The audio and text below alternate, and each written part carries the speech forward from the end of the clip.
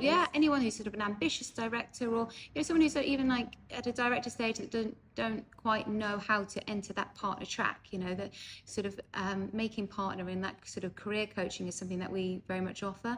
We're able to kind of help with business cases and sort of looking at sort of like how to do these panels and everything, and how to kind of position yourself, and how to why you should be a partner, and sort of looking at coaching that confidence, so that you can start having those conversations. And there are a number of entry-level partner roles that we continuously work with, and sort of want to make those relationships with and introductions. So yeah, absolutely, we'd love to speak to any sort of ambitious director that is sort of thinking about making that next stage to partner. And then also when you become a partner, it doesn't finish there, because you don't just become a partner and then that's it.